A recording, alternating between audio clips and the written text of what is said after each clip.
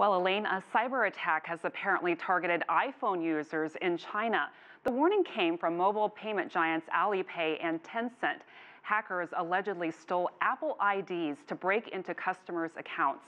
Hundreds of people claim to be victims, with some losing more than $1,000.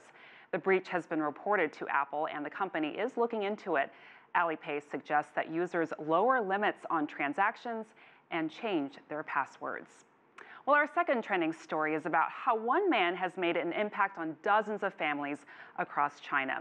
Over the past 2 years, Cai Yanqiu has reunited more than 50 homeless people with their families.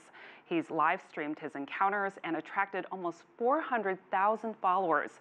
With his van, he's traveled to several provinces, over 90,000 kilometers, searching for people in need.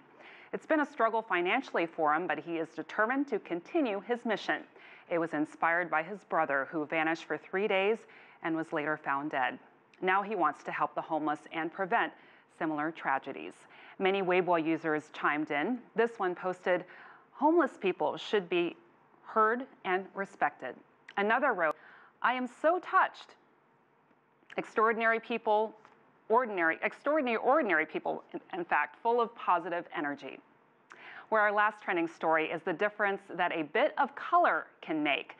Normally, this is a typical pathway for cyclists in Xi'an. Not anymore. A painting studio decided to give the path a bit more flair.